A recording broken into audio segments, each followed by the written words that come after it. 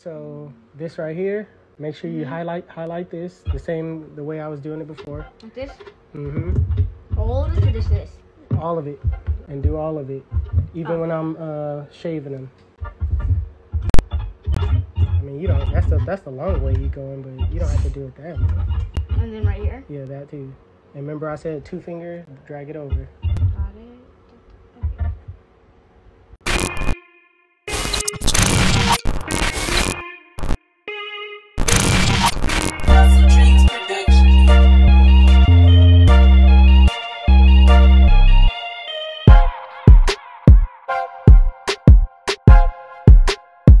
Alright, so before I actually started cutting, I went ahead and picked out the hair first, and now I'm taking my 3 guard with the lever closed, and I'm just going with the grain of my client's pattern. He wants it to a 3, he wants to bounce back, get his waves back, and he wants to start off with a higher length. So I suggested to go down to a 3, and that's basically a long enough wavelength to start the process.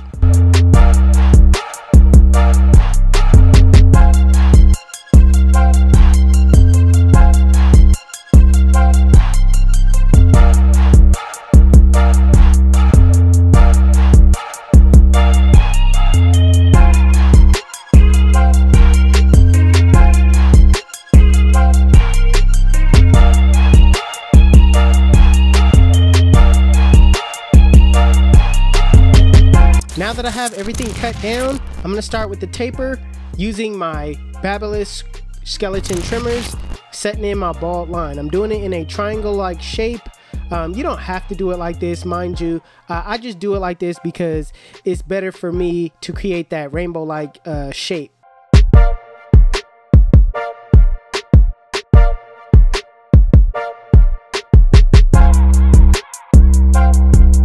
Now using my wall cordless seniors with the lever open, I'm going up about a ½ inch, making sure I keep that rainbow-like consistency all the way around the triangular shape.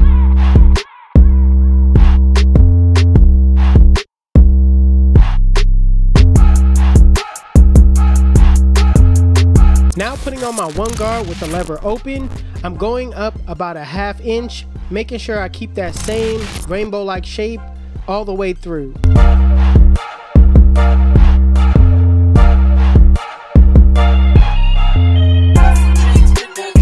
So right now, I'm not really going to focus on blending out that bulk at the top.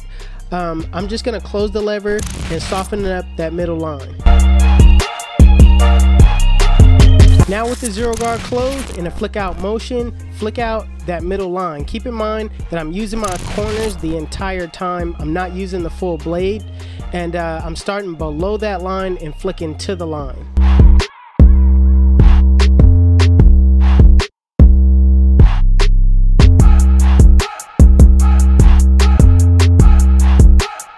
Now with the lever fully closed in a flick out motion, flick out that bottom line. Remember to start below the line, flick to the line, and then use your corners the entire time.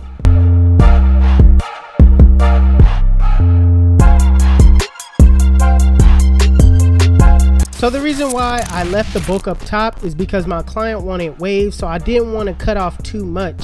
So right now I got my 2 guard with the lever closed, and I'm just scooping out, trying to get it to blend in as much as possible without taking off too much bulk.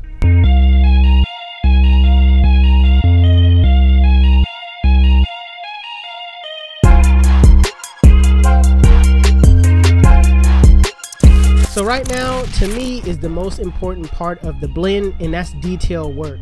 Okay, right now I'm using my corners, flicking out in areas where I see bulk, adjusting my levers as I go. You know, I like to rest my eyes, look in the mirror. The mirror never lies. It always tells you imperfections that you can't see head on. So always remember to detail your work.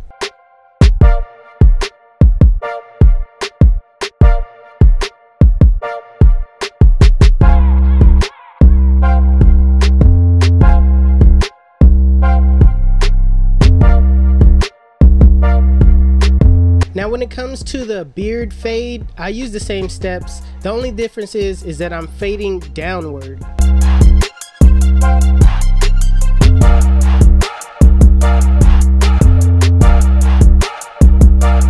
So as far as the back goes, it's the same steps. The only thing that I did differently on this one is that I took out the bottom line faster. So what I did was I did the bolt line, then I did the lever open, and then what I did was I put the lever halfway, softened up that bottom line, and then closed the bottom line, closed the lever, and then took out the bottom line, and then did the rest of the steps.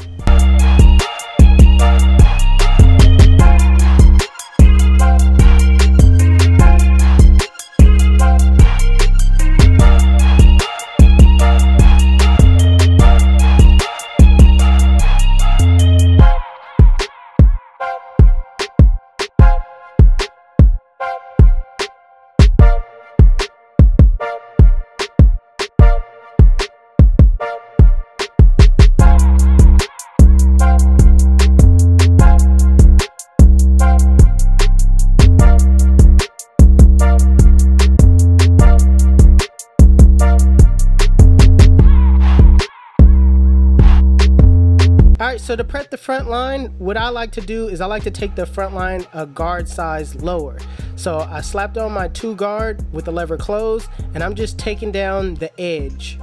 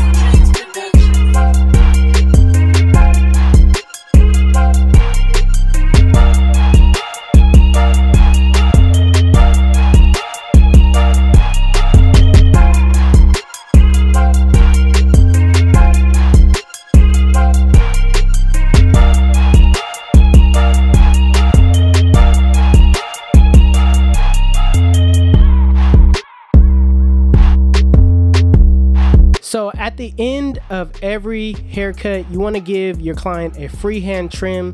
That's giving your client that finished look. Those are getting the frizzy hairs off top to where everything can look nice and neat and clean.